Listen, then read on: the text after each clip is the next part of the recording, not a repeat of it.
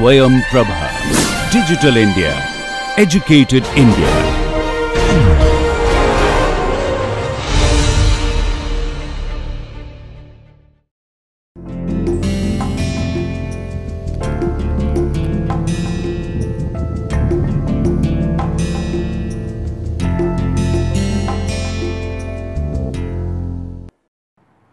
So, welcome again to the new lecture of this course, Fundamentals and Applications of Dielectric Ceramics. So, let us just briefly recap what we did in the last lecture.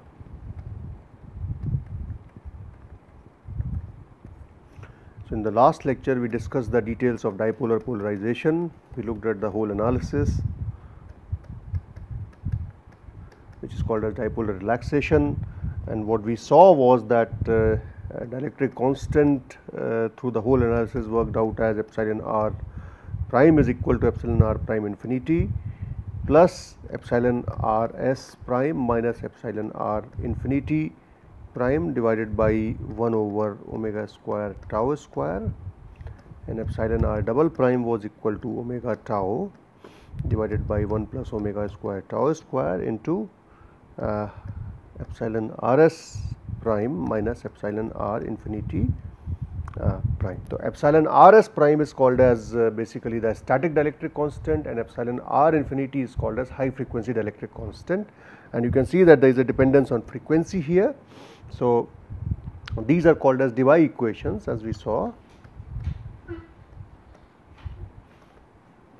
and when you plot them together, then epsilon r prime, it goes from a value epsilon r s prime, undergoes a relaxation before it converts into. So, this is epsilon r s prime, this is epsilon r infinity prime, and this relaxation happens at a frequency, specific frequency, which is for which we say.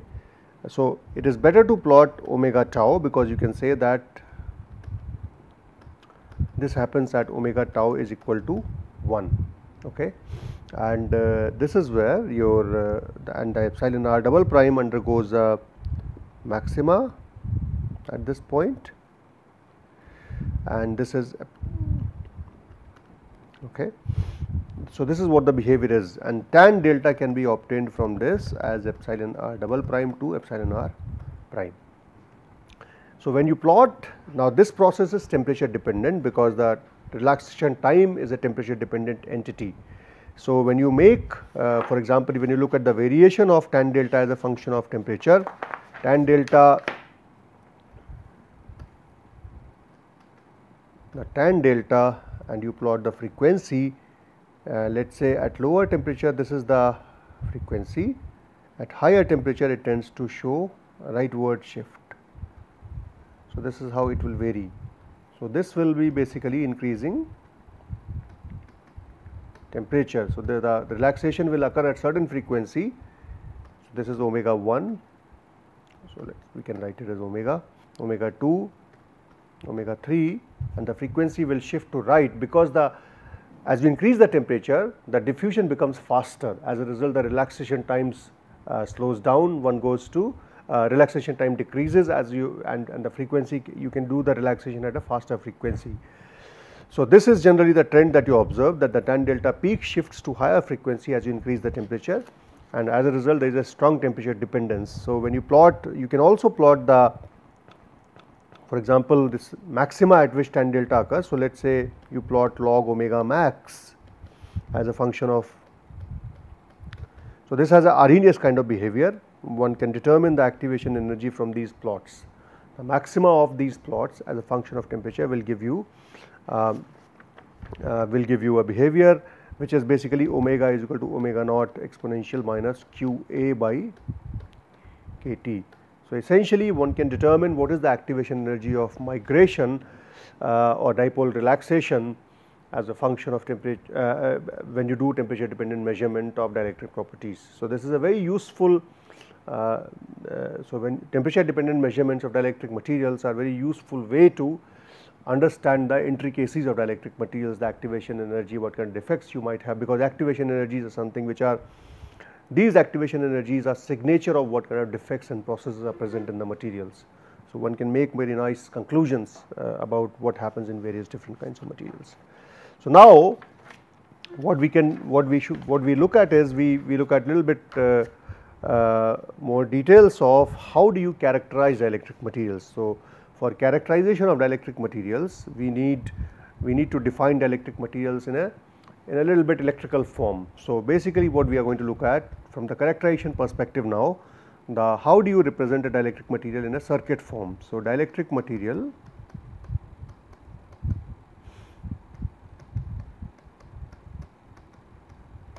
basically are electrical circuit representation.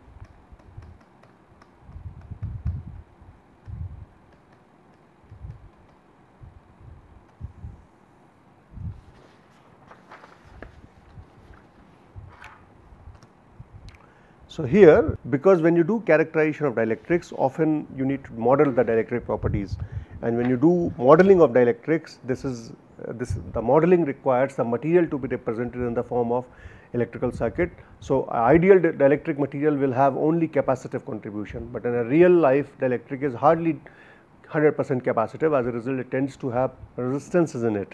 So, how do you model those capacitances and resistances for a dielectric? So, let us say a perfect dielectric. First take example of perfect dielectric.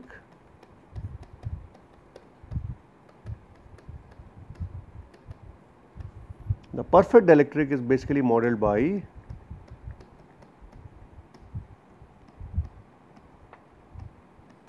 an equivalent RC circuit. So, basically you have a capacitance C1 which is in parallel to a capacitance C2. So, this is a capacitance C1, this is C2, and this is in series with a resistance, let us say R2. Okay, so, this is an equivalent RC parallel circuit, which is as it is called as. So, let us consider the first admittance of this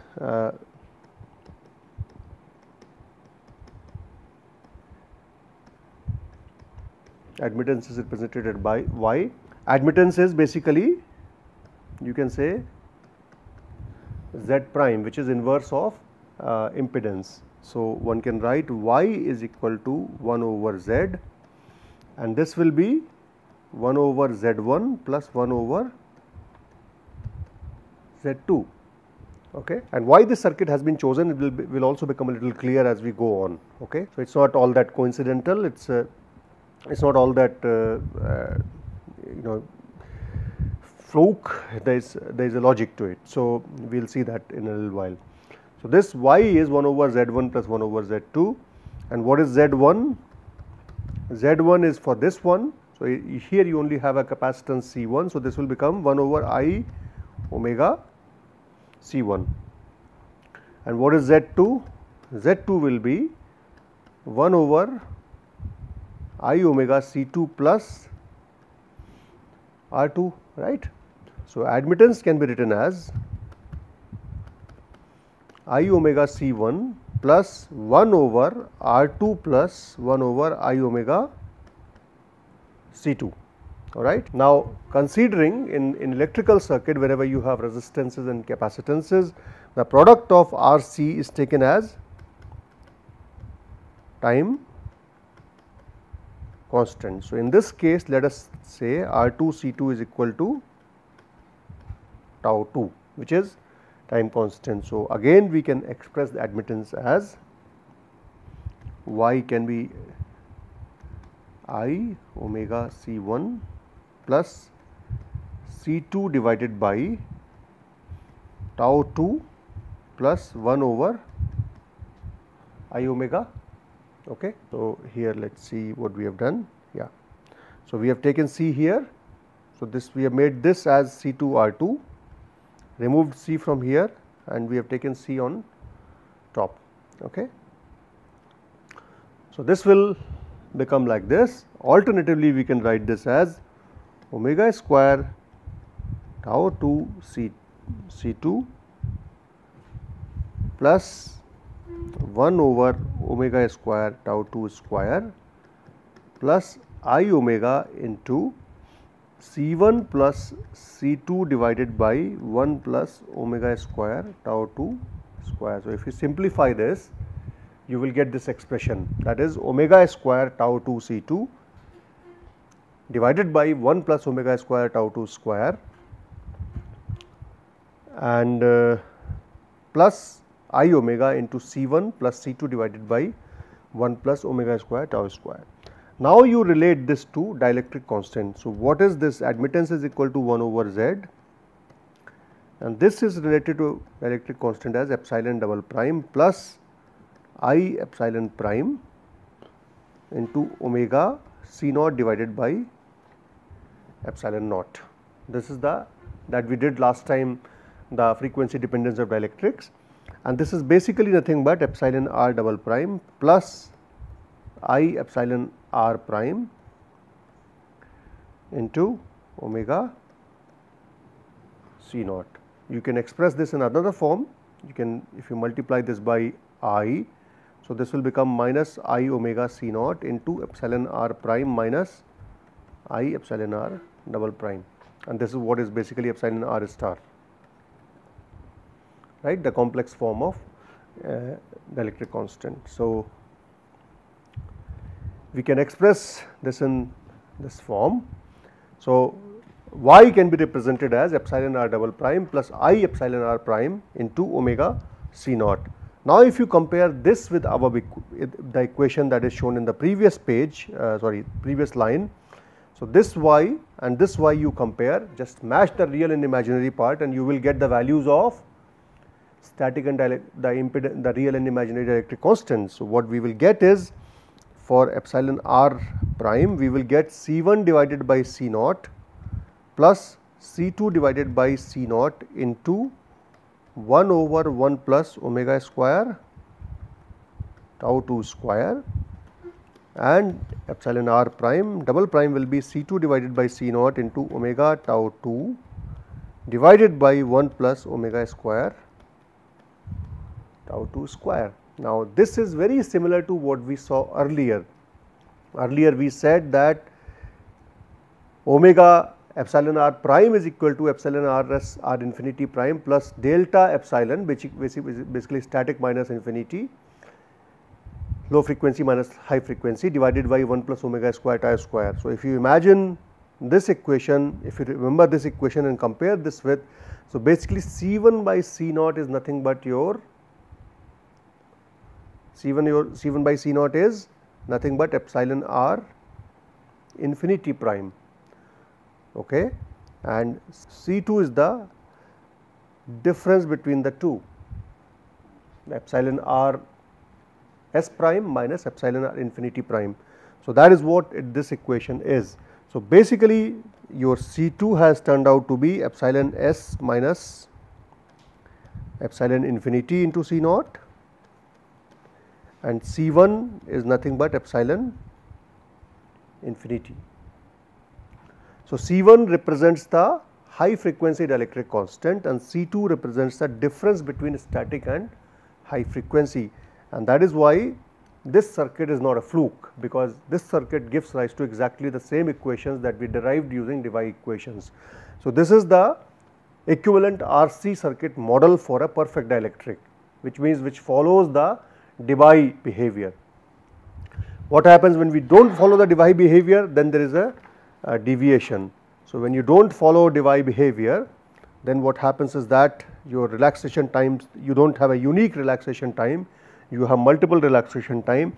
So, as a result this equation gets modified as, the Debye equations get modified as epsilon r infinity, epsilon r star minus epsilon r infinity prime divided by epsilon rs prime minus epsilon r infinity prime, and this is equal to 1 over 1 plus I omega t to the power 1 minus alpha. So, this is modified equation, and this was done by gentleman called as Cole. Okay. So, here instead of, so here alpha is a parameter whose value will determine whether it is an ideal or not ideal parameter. So, alpha is equal to 0 will mean your system is ideal device system.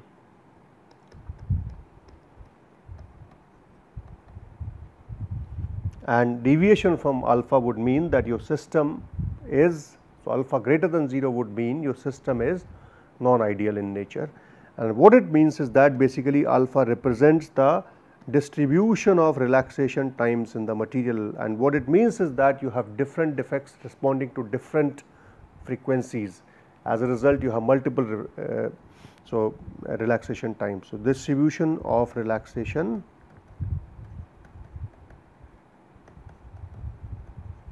times. So, if you plot now, for example, epsilon r double prime versus epsilon r prime, you should ideally get a semicircle like this, and the frequency goes in this direction. So, this is for a ideal dielectric, but in reality you will see that your semicircles are hardly obtained. You obtain suppressed semicircles or raised semicircles, which means you have some values of alpha, which means material does not have a single relaxation time or single entity, single dipole, rather it has multiple defects which respond differently to different frequencies, as a result causing a variation in alpha. So, now let us build upon this semicircle. What is the use of this semicircle? Well, the use of this semicircle lies in what we call as technique called as impedance spectroscopy.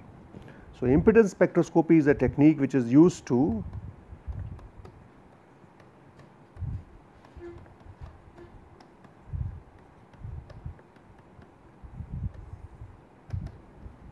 impedance spectroscopy is a technique which is used to characterize dielectric materials. So, you saw that admittance is related to electric constant. As a result, the impedance is also related to dielectric constant, right. So, impedance and admittances are related to dielectric constant. So, when you measure impedance, you should also, when the dielectric constants plot show the semicircles, you should also get the similar semicircles in the plot of impedances, and impedances are measured on equipments called as LCR meters or impedance analyzers.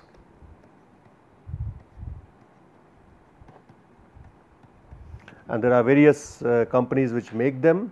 So, I am not going to advertise for any particular company, but so these are the equipments which are used for varying.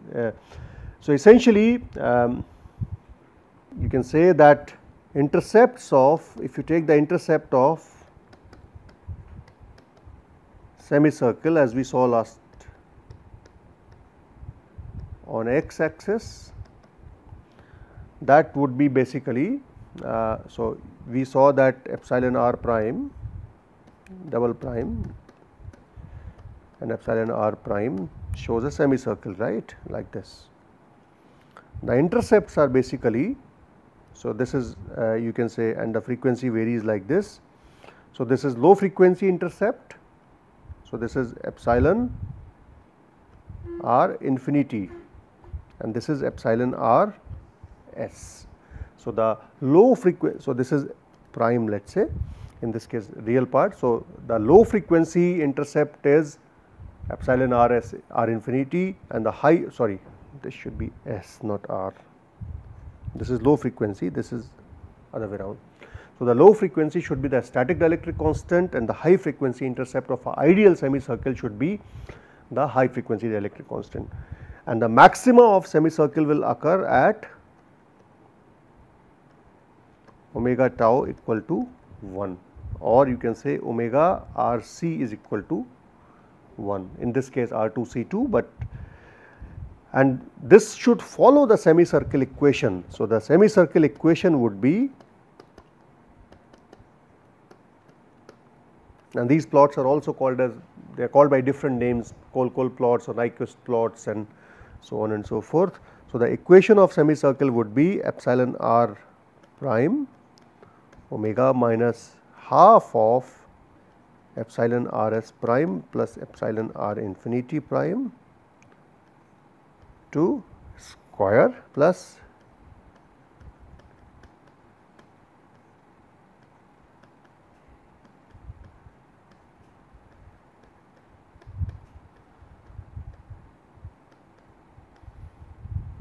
Okay, this is the equation of semicircle. So if you Google, let's say, what is equation of semicircle, you will find similar form of equation semicircle. So you will have, so if you take different values like y minus something square is equal to something else square plus 1 over another factor square. So this is the equation of semicircle, which is basically obtained by removing omega tau from the equations that we have derived earlier. So we derived the equations for let's see which equations were these.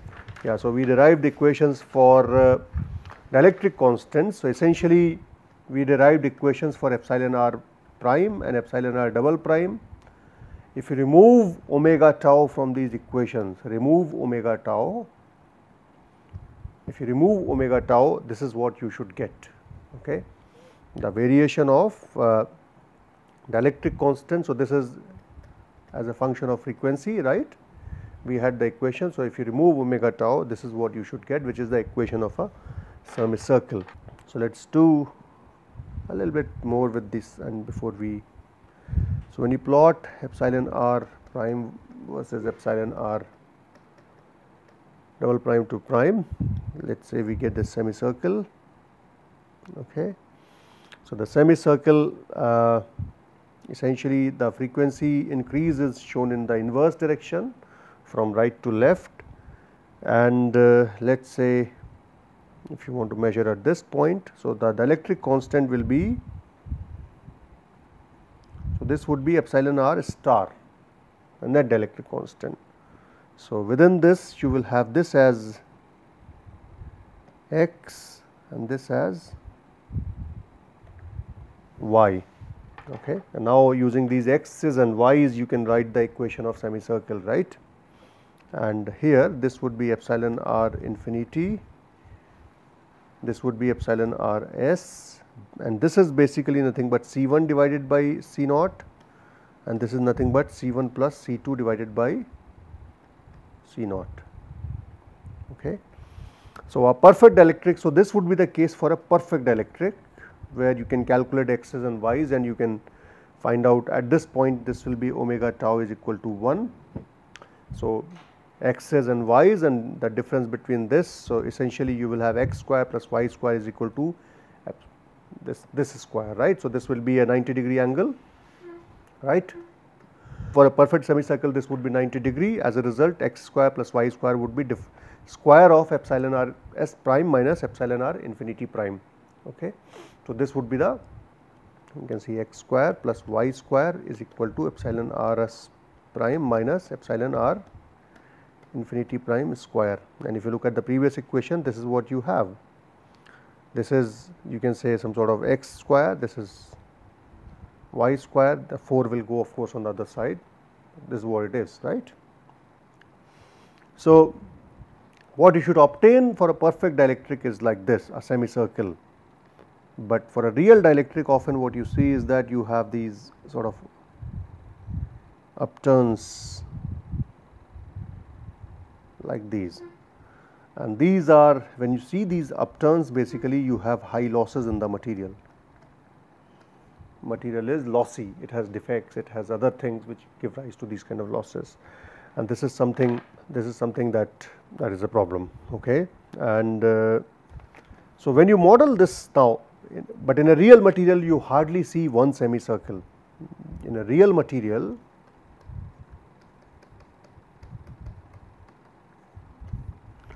the situation can be a little bit more complex. You might have a situation in which, so you plot epsilon r double prime to epsilon r prime, and you might have situation like, so sorry, so you will have one semicircle, you will have another semicircle which is sort of overlapping this, you may have another, so it could be something like that, then you may have another semicircle which is overlapping this. So eventually you will obtain a plot which will look more like this.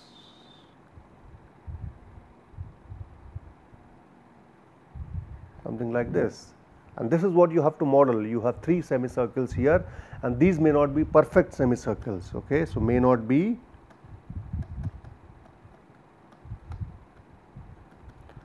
perfect semicircles. So you need to make appropriate models for them. For example, let us say if you have in a system, polycrystalline system, you have a grain contribution, you have grain boundary contribution, and then you have some other interfaces, right, like electrode interfaces and things like that. So, grains generally respond at higher frequencies, grain boundaries require at little lower frequencies, and this is increase in omega, and interfaces will respond at another frequency. So, it is possible that you have one impedance for this system, another impedance for this system, another impedance for this system, and then you also have to take care of contact resistances in the system RC, and this Z may be, it is like this, or it could be series of something like this. There are various possible circuits which are possible depending upon the nature of defects. So, as a result, this is far more complicated. So, what generally we do as a scientist is that we measure in the impedance spectroscopy, we first measure impedances, okay, convert these impedances. So, from these impedances we make plots of real. So, similarly when you make a plot of Z double prime to Z prime, you should also get these semicircle like, so you should have these kind of semicircles as we saw earlier, and we make plots of Z double prime versus frequency, Z prime versus frequency to determine the transition, to determine where the maxima is occurring, how they are behaving and things like that. Then you make these plots. From these plots you determine what is the resistive contribution. So, you separate out the resistive and capacitive contributions. From these different semicircles you find out for different components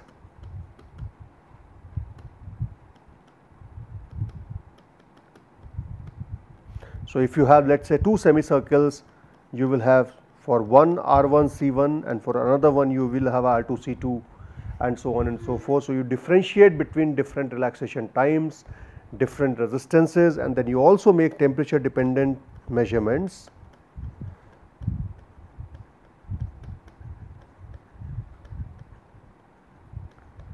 To distinguish clearly between the grain and grain boundary contributions. For example, the activation energy for grain will be different, the activation energy for the grain boundaries will be different. So, as a result, when you plot the relaxation times as a function of frequency or temperature, there is a possibility in some cases you will have distinct behaviors.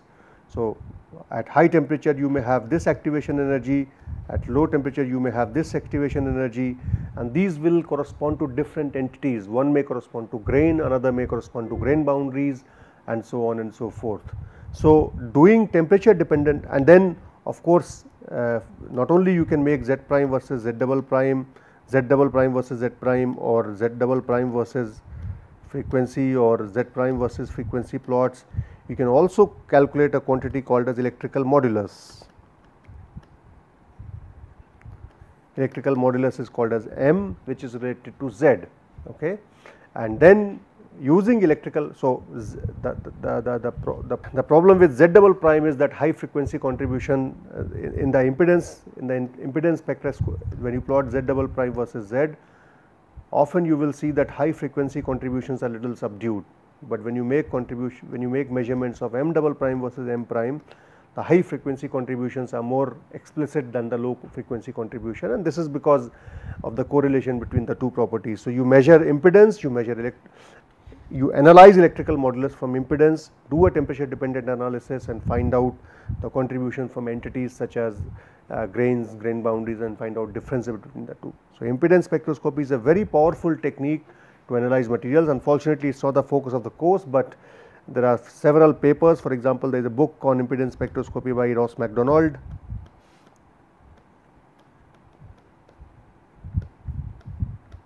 and there are very good review papers written on impedance spectroscopy of dielectric materials. So, I would ask you to go through them and read about the details of impedance spectroscopy, how it could be useful in characterizing dielectric materials. So, we will stop here today. In the next lecture we will talk about dielectric failure breakdown, some failures, and then we will move on to nonlinear dielectric materials. So, thank you very much.